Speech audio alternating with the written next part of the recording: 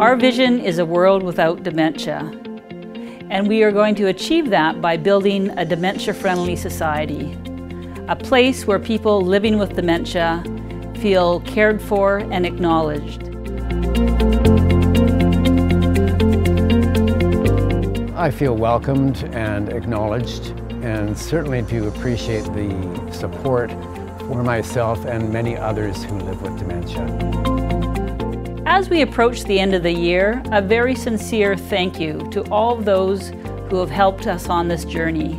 Whether you have given through generous time and funds, whether you have participated in our events and programs, or have been a volunteer, we thank you for helping us change the conversation on living with dementia.